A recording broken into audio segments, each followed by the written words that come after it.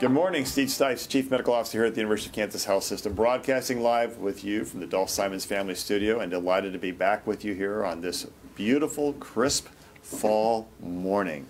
Wow, walked outside, there was some frost on the ground, some frost on things, and man, it did kind of feel good. I thought it felt good. Oh. Could you see your breath?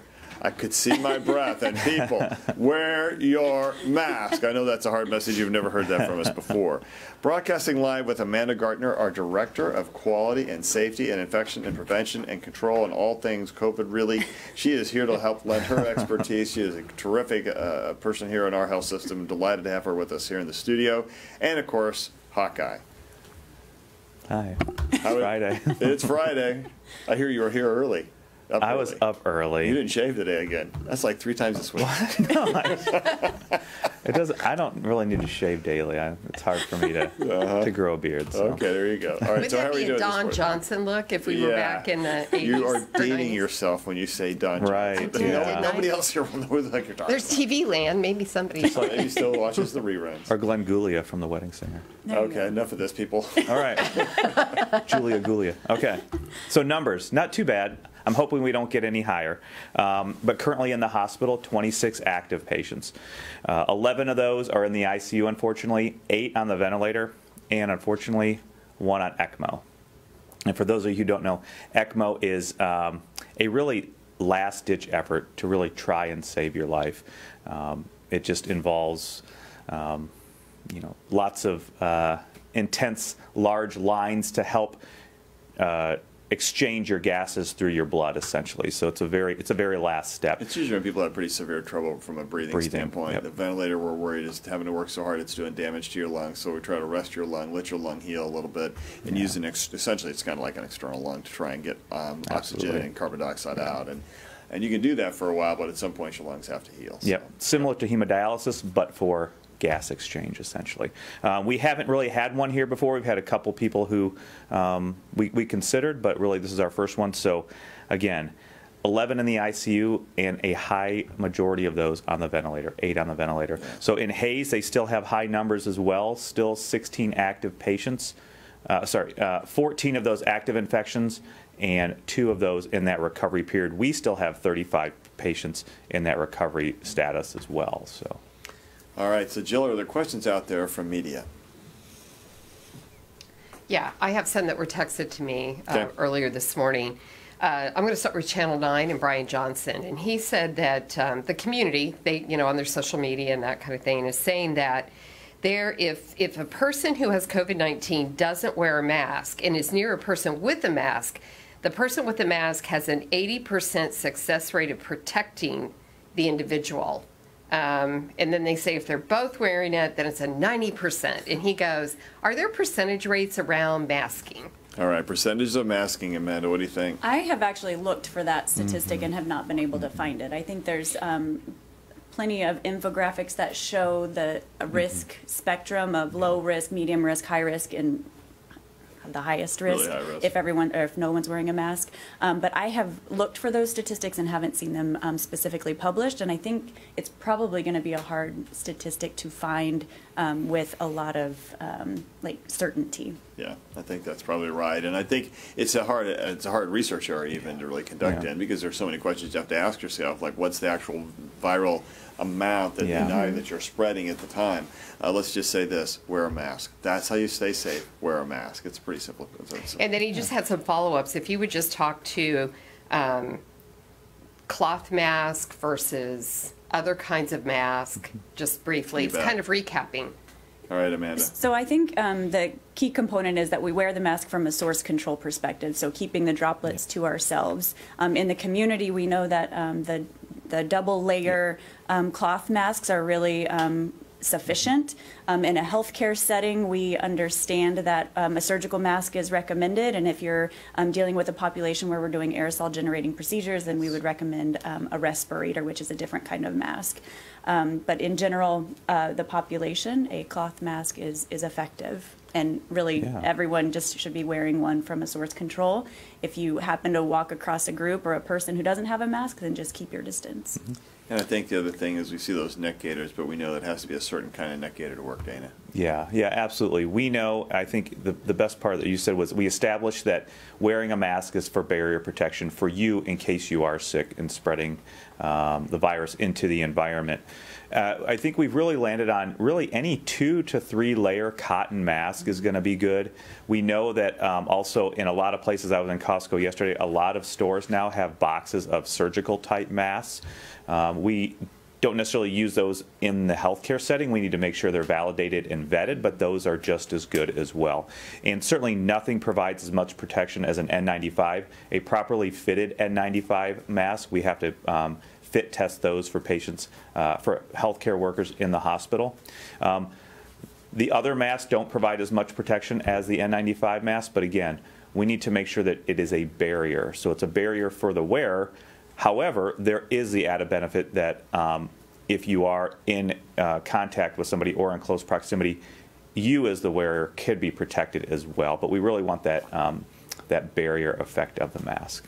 I think the Swiss cheese model that David Wild has, he's the one that I think showed that the other day, and it's a pretty cool graphic. And what it says is each one of the things we do are really important to staying safe. So the family on the far right, there's Corona over there on the far left, how I'm looking at it anyway. The first thing is socially distancing. If you're not that, then you got to have a mask. If you're not going to have a mask, make sure you're wearing your hands, and then eventually rapid testing. And those 4 things can really keep us safe. But it's like Swiss cheese, and you can get a hole punched in any one of those. And gosh, what we know, and it is, the information has become just clear, that when people wear masks, they can stay safe. And you look at the counties and the cities right now in the Midwest where this is exploding and where the bed capacity is stretched and people aren't doing as well, it's all in areas where the masking culture is not as strong. And then you turn and let's talk about Douglas County and the city of Lawrence and the University of Kansas. 25,000 kids come into a university. We do extensive testing. We work really hard. The county does a good job. The city does a good job. Masking is part of the culture. There's 5 patients with COVID in Lawrence Memorial. I mean, that is not being overwhelmed. That's a place that's done it right, I think. Yeah, I would agree. I was actually there earlier this week checking out their School of Music, which was, they had very small ensembles practicing and they sounded wonderful. They are using the best evidence that they have available to them to return to some degree of pre-COVID musical learning and performing. And I think to their credit, they've really employed some great things to do it safely. Dr. Scrumshaw from Lawrence Memorial and I and Lance from the Infection Prevention and Control Department had some additional recommendations, and they were very open to that as they're preparing now for, I mean, they're into their fall semester and they're getting ready for spring enrollment. So I think they've done a good job, and they're going to take on some additional recommendations. The student population that I saw throughout the campus really are still continuing to do a really good job wearing their masks. I think they probably have some opportunity from an additional social distancing perspective, but they were doing a good job wearing masks. And then the volleyball team, I was watching them, and they did an exceptional job during practice wearing their masks. So I was really impressed with them, their coaching staff, all having eye protection on. So that was good. Keep up the good work. One of our viewers, too, Sarah, this morning also is talking to this, and she just wanted to add that the kids in the school in that area are on distant learning. Yeah. And so she just wanted to give credit a little bit to that, and she has a lot of questions, but Dr. Gerard is going to be on soon, so we'll tackle this really in-depth, Sarah, in a few days. I think the importance is that when you do it right, you can keep things under control. When you don't, things are starting to get overwhelmed. And we're seeing that playing out in town after town after town across the state, across and then the region. Laura with KCUR is asking, what advice can you give to prospective voters who really want to go to the polls, but they're worried about voting during a pandemic? How do we stay safe? Well, I think that's a great question. And here's what I know. That, first of all, if you can do early voting, go do early voting. I've already voted. And I felt totally comfortable when I was there, and so I would just urge you. I went down to Union Station, did the early voting here in Kansas City, and for Missouri residents, and I thought they did great. And I think that's really the key. The polling places are working hard to make sure that people maintain 6 feet of distance, and you have to wear a mask. And so if you're masked and you have the distance, I think you're really safe, and there's hand sanitizer everywhere. I had no reluctance about going to vote. I don't think anybody should feel reluctant to go to vote because I think they can keep it safe. I completely agree. I think we've established that there's things that you can do. I'm thinking of things like the DMV and other things that are absolutely necessary. They've been able to stay open and do it safely. If you're worried about, and I think they're going to have really good crowd control things in place. So I really don't think there's going to be concern. I don't either. And I turn to our hospital, right?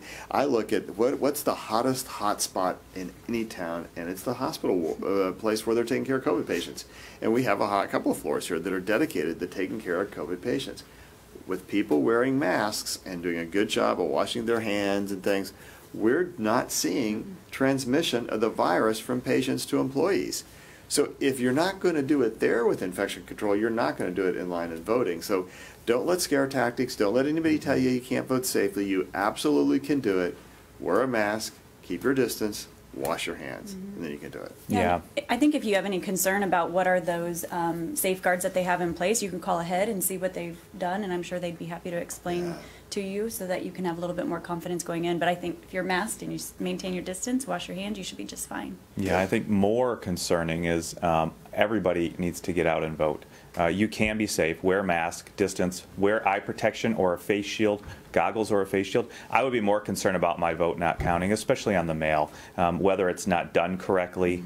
Some states have rules where unless it's a close election, those mail-in ballots aren't even counted.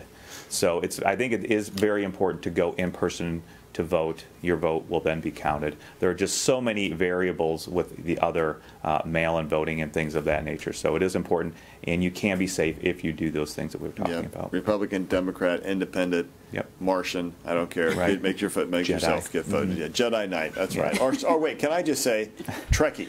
Because last night Star Trek Discovery opened and it was fantastic. And so, yes, you can stay safe watching Star Trek Discovery. You can stay safe voting. All right. Ready to go into some of the questions? I think we're ready. I think we're locked and loaded. Let's do this. Let's do it. Let's move to community. And before I go to this first one, we got to address this. Bailey read an article in the Kansas City Star this morning that said hospitals are bursting at the seams, and she says that is inconsistent with what you're saying at KU. Yep, you bet. Let's talk about that, because I was going to get to that very point anyway, because I saw that article, and and I do know, we have that regular chief medical officer phone call, and we do go around the horn, and we know kind of what's going on with each other. We're very busy. We're pretty full at KU, but it's not just COVID. It's everything. And I think so let's talk a little bit about that. We'll pull those numbers apart a little bit, and you guys will help me keep me on track here. We normally have around 800 beds here. 80 of those beds are in semi-private rooms. We converted those to private, so that's a loss of 45 beds. So that's the first thing. The second thing is that we have 26 or whatever the COVID number was today, and about so let's say it's around 55 or 60 patients. So if you said we lost 45 beds to convert, and then we've added a new disease that's taken up 60 beds, that's a lot. That's a shift of about 100 beds. That's the stress. Along with, we just have a lot of folks to take care of, and so think about it. By far, the overwhelming majority of the patients we're taking care of don't have COVID, and that's just normal routine care. And we're heading into the busiest season of the year, which is why we think it's so important for people to wear a mask. It's not just about COVID. It's about influenza, rhinovirus, all those things. Wearing a mask, keeping your distance, washing your hands protects you against all those viruses, and not just COVID. So the reality is that if you'll do that, it'll help keep hospitals open so we can take care of folks. Now, are hospitals more full? They're always more full this time of the year. That's not a surprise. COVID just pushes it a little higher. What I would say is that I don't think anybody is getting denied care. And we haven't slowed down elective surgeries in the Kansas City area, at least not yet. And we hope we don't have to do that. We have all sorts of plans trying to mitigate that so we don't have to slow down elective surgeries, because what we know is that really there aren't that many truly elective surgeries. There's some that aren't emergent, and by delaying that care, people are sometimes in pain because they can't get their hip replacement, or they delay their cancer surgery care, and we don't want to see that happen, because that's not the right outcome. In fact, there was data that came out this week with some studies saying, look, as a result of the pandemic, people delay getting mammograms, and that's leading to worse breast cancer diagnoses. So That is not the outcome we want. So I think that, yes, there was an article in the Star yesterday about St. Luke's Health System having a shortage of beds. It was quoting some of the folks who are, or one of the persons who was, I think, is an ER doc there and also part of the St. Luke's pandemic advisory team. We all need to be thoughtful about that. We are still taking care of everybody. I think St. Luke's is still taking care of everybody. I think all of our hospitals in Kansas City are still taking care of folks. We do know that in Pittsburgh, Kansas, because they had a stronger surge there of COVID patients, and I believe the number was their hospital inpatient census was up to about 25 COVID patients out of 61 beds, which is a big number. It's a big percentage. They did put a halt to elective surgeries, and that happened yesterday. And that's where we don't want to find ourselves. And the way we can avoid that is to make sure we wear masks, keep our distance, and wash your hands, and don't go out if you're sick. I think one thing to add is that we do have systems in place, and you can probably speak to this as well, that whenever hospitals are concerned about their capacity, they work with other community hospitals to make sure that we can provide care to those that need it. Yeah, and we actually have a whole team of people, Dana, who are especially geared at that at the ICU level. Yeah, absolutely. You know, we are working towards, we do have those systems in place. We meet every week or two with the ICU. The ICU director is just kind of assessing where everybody is at. The other thing to note that not so much here in the city, but in rural areas too, the ability to staff the beds by nursing is an important prospect as well. So when you have workforce shortages because of quarantine or other illness, that doesn't allow you to have those beds staffed by nursing, so that can add to the crunch as well. So we do work with other ICUs around the city. We, again, meet every week or every 2 weeks. We'll continue to do that and make sure that we have capacity and coordinate as a team as we need to. It's really important, and I think the community has, I'll just be honest, I think the community's done a great job pulling together and working together, and just the hats off to all of the folks who are on the chief medical officers and the teams that are on those calls we do every week on the ICU side, the chief medical officer side, the administrative side. I think the city, Kansas City, you should be proud because people have worked really well together, and it's been great. There are good hospitals all around the city. All right, let's get to some of these questions. First one is, there are news reports of young people intentionally trying to get COVID-19, believing herd immunity will protect them, and to sell their plasma to help others. Is this sound thinking? Well, the answer to this question is no. It is not sound thinking. Because you're going to really, this is like Russian roulette, and there are better ways to make money than to sell your own plasma after you get COVID-19. And remember this. If the immunity lasts 4 to 6 months, which is kind of what we think it is, which would be consistent with other coronaviruses, then the reality is you have to go get it every 6 months. Well, that's a terrible idea because you're really playing with a loaded gun every 6 months. And just because you're young, stop thinking that you're invincible. And remember, it's not just about death. It's also about the injuries that you can incur.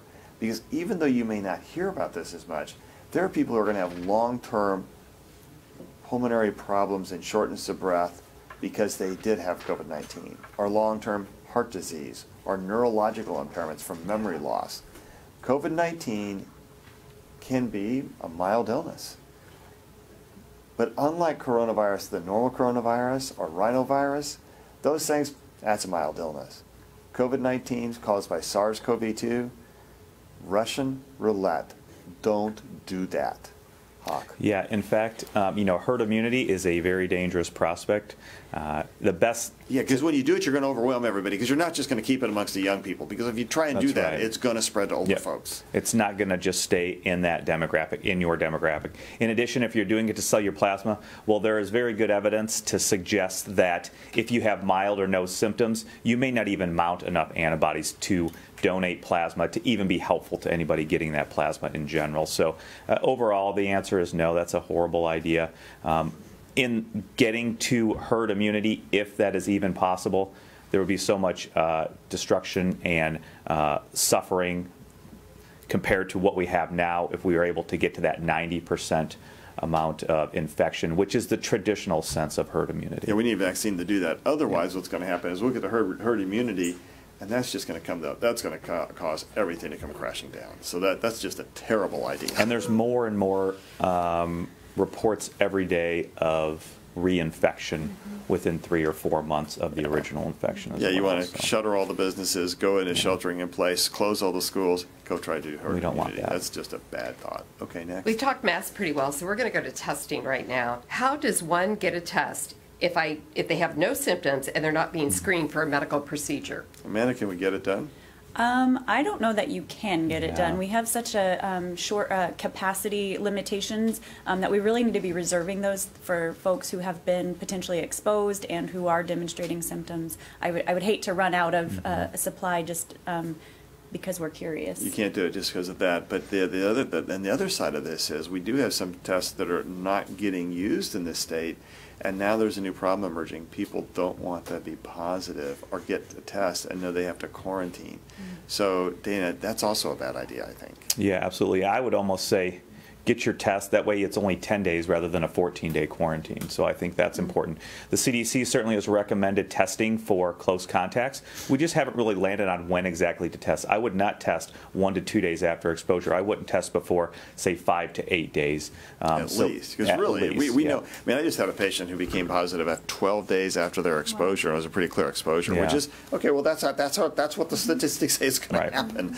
So let's not do that. That's also not a great thought. And I think what people are trying to do is figure out how to live more normally with both of these first two questions. The answer is you live more normally, and it doesn't feel normal, I get it, but you do live more normally if you can get through this. And there is hope on the way.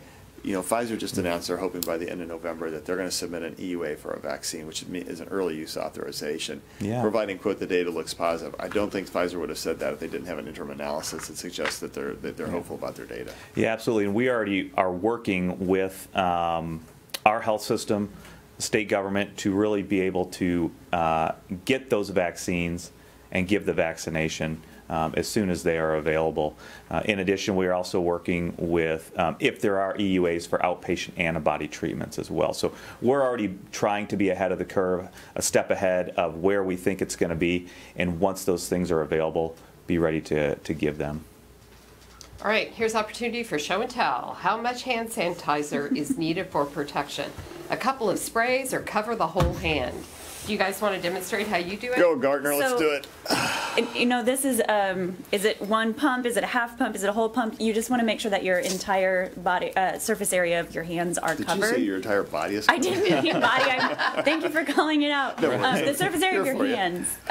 So if one pump isn't enough, or if you don't need a full pump, depending on the size of your hand, you just want to make sure you get all surfaces completely covered, and you want to wait until they're dry before you start touching anything else.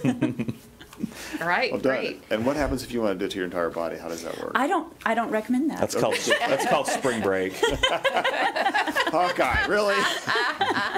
or honeymoon. I don't It's know. Friday. It is clearly Friday. It is. We all need Friday it. filter. Yeah, okay. All right, next question is mask wearing is minimal at my gym. Is it still safe if we physically distance? And a viewer added on here, they're concerned, they want you to speak to mask hygiene because she thinks a lot of people are using their same mask over and over and not washing it, not throwing it away. Okay, let's take on the first part of the question. Yeah. The answer to this is no, especially if you're inside, because you breathe harder, so you're going to express more viral particles. And most gyms, and now, in fairness, some gyms, very tall ceilings, 1 or 2 people in them, lots of physical distance, I'll give that to you.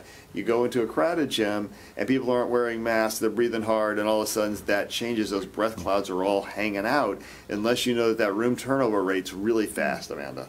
Yeah, I think this kind of goes back to that Swiss cheese model. So if you are in an area where you are close proximity, you've added more holes to that layer of cheese. If you know that not everyone's wearing a mask, you have more holes in that layer of cheese. And so as you add more risk of people closer to you not wearing a mask, you increase that likelihood or that risk of you getting the disease. So I think to whatever degree you can control, if like you mentioned, if you're in a gym, a large gym where you're able to truly maintain, and if somebody's not wearing a mask, I'm saying you need to be 12 feet or further away from them, especially during those kinds of activities. I think it's still high risk. I would do what I could to communicate to the gym leadership of mandating masks in that setting to the degree possible, and then again just trying to maintain as much distance as possible. But if you can't maintain the distance, then pick a different piece of equipment to work out with. Yeah, I think it is very dangerous. You know, when I go to my gym, they do have good protocols in place. They do have spacing markers as well. Again, it's not doing the treadmill or the elliptical or the classes. It's just kind of weight work. But I do wear the mask. Some people do not. We even know that there's a good case report of I think it was a spin studio, which the health department came in and said everything is being done correctly and to the T, but yet they still had 61 cases of COVID diagnosed. So even with those protocols, just be careful. Would certainly recommend wearing a mask while doing it. It is obviously difficult if you're doing the elliptical or something aerobic like that, but maybe you need to do that outside. But it is important to be wearing a mask when doing that. And the answer is, these are just going to be hard things because the answers are not what people want to hear. Right. And by the way, that word gym could have been restaurant, it could have been grocery store, it could have been a lot of different things. And so the reality is when you don't wear a mask, you spread more disease. It's really simple. And unfortunately, again, we don't want to hear that answer, but that really is the right answer. And so for gymnasiums, unfortunately, people are breathing harder. And we know when you breathe harder, the distance that you have to go and separate is not just 6 feet. It gets to 10, 12, 20 feet. And that becomes the new number. And then if the breath clouds are all hanging out in the air because the room isn't well ventilated, then you get into even more trouble. So there's so many variables in this. The space, the height of the ceiling, how many people are in there, are they wearing masks, and how good the ventilation is. And there's also a lot of surfaces in there, so a lot of areas that can potentially get contaminated. And as you asked, or the add-on question was the mask hygiene. If you are wearing a mask and you are doing an activity where you're moving around, the likelihood of that mask staying in place is pretty low. So you're going to have to adjust it, which means you now have contaminated your hands, and you may not think before you go and pick up the next set of dumbbells to wash your hands or to wipe them off. So I think there is just additional risks associated with that. In regards to wearing the same mask over and over and over, the recommendation, especially if you have a cloth mask, is that you're washing it every day. And then for those that are using surgical masks, whenever they become visibly soiled or whenever they become wet, you really should be disposing of them. All right. Next question. What do you think about church-hosted community Thanksgiving dinners during a pandemic? Also a bad idea. It's the same problem, right? The problem for most churches is unless they're going to have all the same rules that we're saying to a restaurant, wear a mask, be distanced, only have your bubble at the table, the more you mix up the tables, the more things are not going to work. And I think that's the problem. And unfortunately, like our church, we haven't been back together since the beginning of the pandemic. And we had this really big Thanksgiving meal, and it was awesome. And it was done usually the Sunday before Thanksgiving. And we're not doing it this year because you just can't figure out how to do that safely when you put a lot of people into a contained area.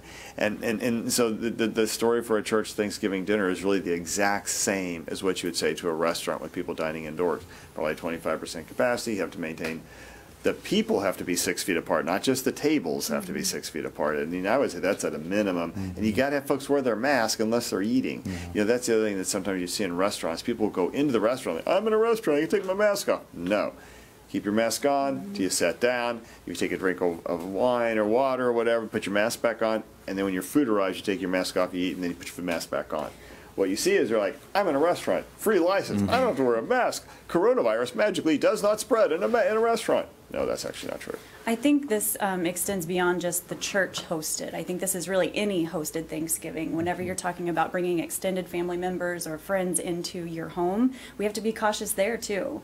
You're introducing people who are not in your bubble to the table, which is also a highly vulnerable situation. And most tables aren't 6 feet across, so you aren't socially distant. You have your mask off, and you're dealing with folks that you haven't been living with or included in your bubble. So I think Thanksgiving itself is a high-risk activity. It is, and it's like the greatest holiday. You know, maybe my favorite holiday. I would say that in the church setting or the home or you know, a living facility, you're probably going to have a higher proportion of more at-risk individuals too, which is unfortunate. I think that's true. What you just said is a good segue into the next part. If everyone in our extended family outside of our bubble quarantined for 14 days before Thanksgiving, are we safe to eat together? It makes me feel better that they've done that. What do you think, Amanda? I think there's benefit of doing that because if you've truly quarantined yourself, you've prevented your likelihood of being exposed or being asymptomatic and potentially transmitting it to your family. I know there was a question about doing that 14 days before then getting on a plane or traveling out of That's state. actually the next question, which and is good. Bring it up. I think the airport itself is then that potential introduction to, if you've done a great job of quarantining for 14 days, you have to be so cautious of the airport, because that's obviously introducing yourself to a lot of folks outside of your bubble, being in an airplane for an extended amount of time. And I know we've talked about this over and over, wearing the mask, eye protection being a good idea when you're on an airplane. But I think 14 days quarantining before Thanksgiving is probably a better idea, but I don't think it's 100% guaranteeing that there's no risk. Yeah, airplanes bug me. I'm not so bad. I'm traveling in a car, driving. I think I'm okay with that. But the airplane thing. Yeah, you know, to the quarantine, if it is a strict quarantine, just as you said, how well is it done? If you're flying, again, nothing is 100% risk-free, but certainly flying is more risk than driving. But if you can maintain good hand hygiene, keep your distance while in the airport, while waiting to get on the plane, wear your mask. You probably even want to wear your goggles while in the airport as well. You're doing all of these little steps to reduce that risk as much as possible to get to where you want to go and keep those other loved ones safe. Okay, we've kept this up because there's the part about going from Missouri to Kansas to visit 84-year-old auntie. Yeah, this is the one about the flying, and if I quarantine, should I get there? Because this is from Missouri to Florida to visit my 84-year-old aunt. So should I quarantine for 14 days upon arrival to Florida? What do you guys think? Is it upon arrival or after arrival? Upon arrival. Once they flew from Missouri to Florida, should they quarantine for 14 days once they get to Florida after they've flown? I would say, well, definitely I would quarantine for 14 days prior. Make it strict. Make sure that you really haven't had contact with other people before you go to see that at-risk individual. You know, once you get there, I don't know that you really have to quarantine. I think the question is, flying enough of a risk factor that you should quarantine once you get there? And I mean, I think that we have seen that people can fly safely. I think it's, in my mind, I think it's an unknown, because you don't know, depending on what the airline recommendations are, you might be within 6 feet of somebody. Yeah. You know, just not having the middle seat isn't 6 feet, and then you've got people in front of you and behind you, and depending on the crowd control that they have when you're standing in line. I haven't been on an airplane, so I don't know if those, like as you're getting on and getting off, if they have truly allowed for appropriate social distancing. So you have that introduction of a new risk that you're not used to, whether you're quarantining strictly for 14 days prior to getting on the airplane. I think the airplane experience is a risk. I probably would say 14 days after the airplane. I mean, that's what we were doing before whenever we were doing travel-related quarantine, but it may be over the top. Yeah, I think this is just one of those hard questions you have to ask. Well, what's your own personal risk tolerance? Yeah. What's the risk tolerance of your 84-year-old aunt in this one? And what are the public health rules when you get there? Because there are some areas where they want you to quarantine because we come from a pretty high area, and you may go to an area in New England, for example. I know Maine for a while, as my wife was going to go up there, and she's like, I can't go because I have to quarantine for 14 days upon arrival, and they're pretty strict.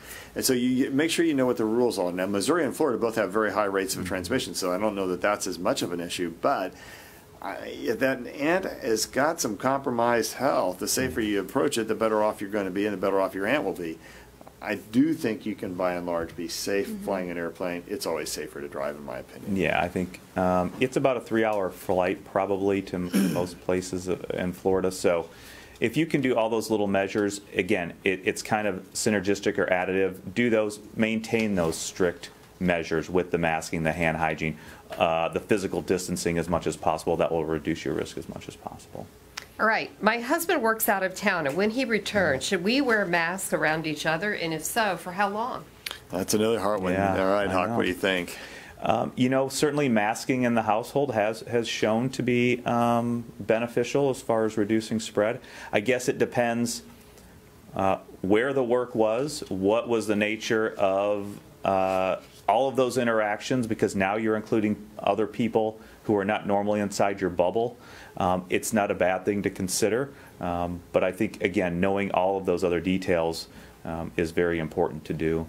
Yeah, I completely agree. And you've talked about this before whenever you talk about can you travel safely, period. It's really not about where you're going. It's about what are you doing. And are those pillars of infection control going with you? Yes, they so travel. If your husband's working out of town, but he is maintaining social distancing, he's not in close contact with a bunch of other people, he's always wearing a mask, doing good hand hygiene, that level of risk really doesn't change whether he's geographically near or far away from you.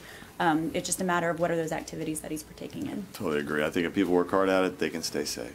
Vicki, I want to tag on her question to the next one that we have about news reports of emerging therapies. Will patients here get access through FDA compassionate use? Vicki also wants you to comment on a WHO report that remdesivir doesn't help COVID patients. Let's take on both of those things because, first of all, we know that with remdesivir, we've got U.S.-based studies and randomized trials that do show it helps. I'm not sure about the World Health Organization study, so I know you just talked about that a little while ago to our medical staff. Let's take that on. You know, we'd like to say that the World Health Organization said hydroxychloroquine doesn't work.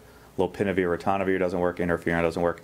Also, remdesivir didn't really have any benefit towards mortality, getting out of the hospital as well.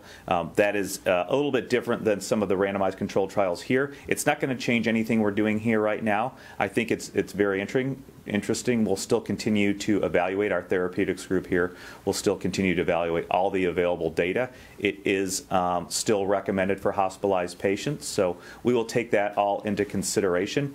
But again, I don't know the other confounding factors of those studies. Were they using dexamethasone on those ill patients? Were they using anticoagulation on those patients? Was convalescent plasma used? So there are a lot of confounding factors that when I read through that report, which was very well done, I didn't see a lot of that information, but that was just an early perusal today. So it's not going to change anything we're doing today.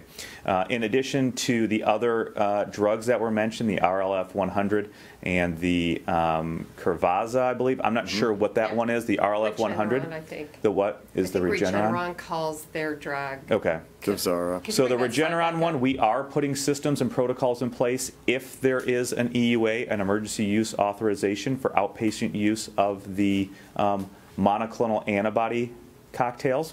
We are starting already to work with pharmacy, our infusion centers, our administration to have those protocols in place should that become available. The RLF 100 is the vasoactive intestinal peptide. We are not using that one specifically, but we are in a trial with a similar product. That's led by Dr. Leslie Spikes here.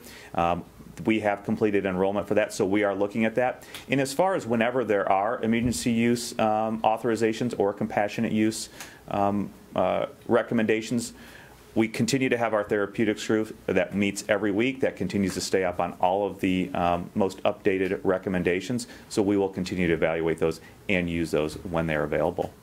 And I know I just say I think we are studying these things on an ongoing and regular basis. And I think the other big news is that Pfizer announced, I think late yesterday, early this morning, that they hope to apply for early use authorization with their vaccine, that they would go for EUA in late November, which would say that it would be ready for distribution potentially under an EUA as early as some point in December.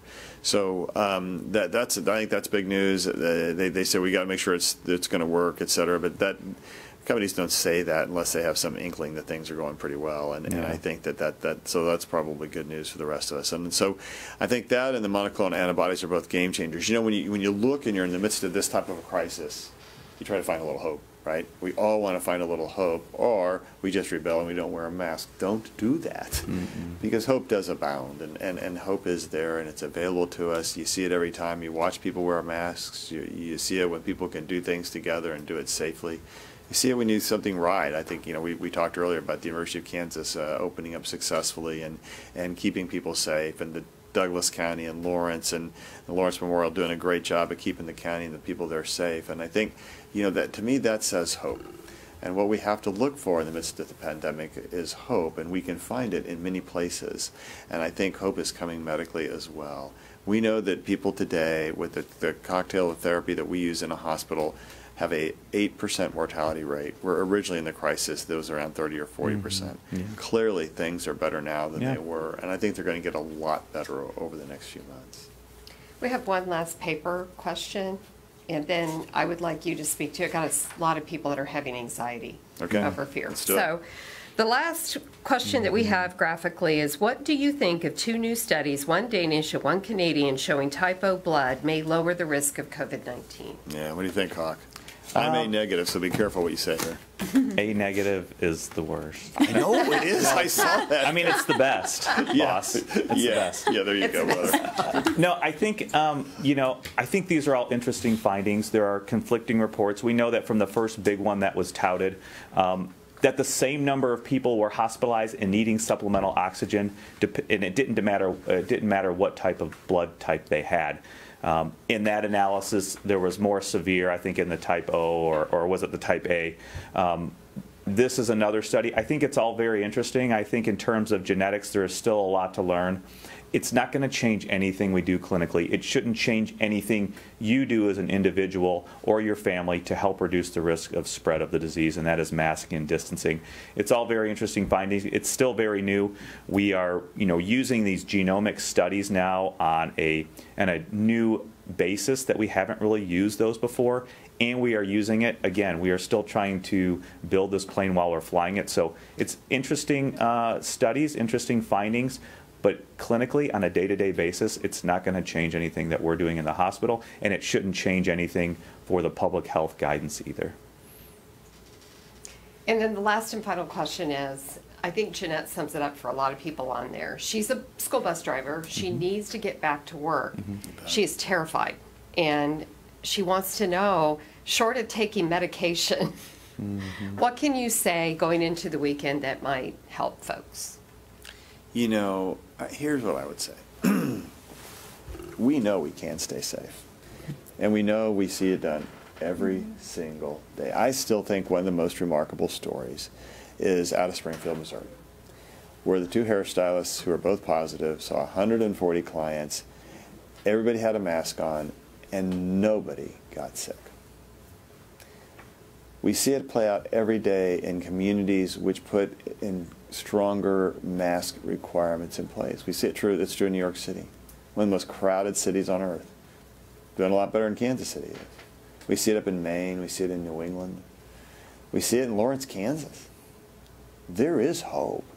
And I think the answer to anxiety is hope, and trying to make sure you look not just around you, but you look forward. And I think when you look forward, you can see things on the horizon that look much more similar to yesterday than they do to right now.